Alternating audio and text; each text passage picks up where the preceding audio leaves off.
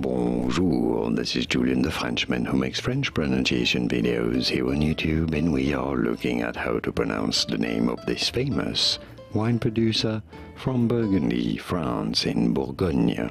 How do you say it? Olivier.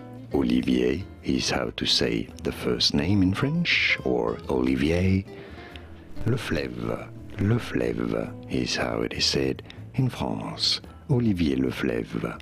It'd be fine in English to say it as Olivier Leflaive. Olivier Leflaive, from French, Olivier Leflaive. And now you know.